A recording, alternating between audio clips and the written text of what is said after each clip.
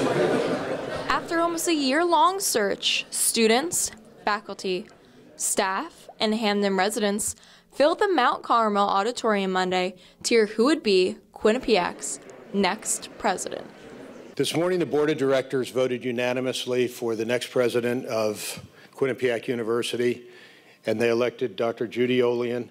Olian, an Australian native, has worked at countless higher academic institutions, such as UCLA, Penn State, and the University of Maryland. While many were excited with the news, countless Quinnipiac students were surprised that when the announcement came, Mark Thompson was not walking to the stage.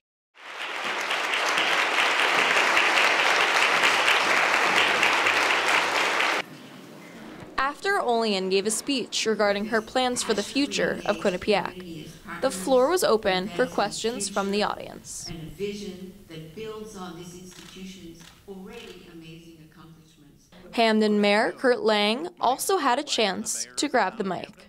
And I just wanted to, on the behalf of the town, to congratulate you, to welcome you, and to say that I very much look forward to working with you into the future.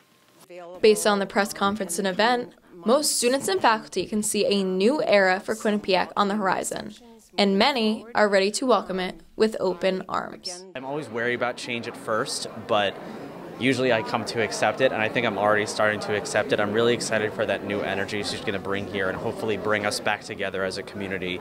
I think Quinnipiac is in for a new era, and it's hard to follow John Leahy after 31 years, but I believe they found someone who can do that.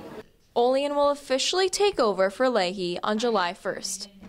And until then, she will visit the university in the months to come as a part of the transition process. For Q30 News, Cali, Kees. What do your plans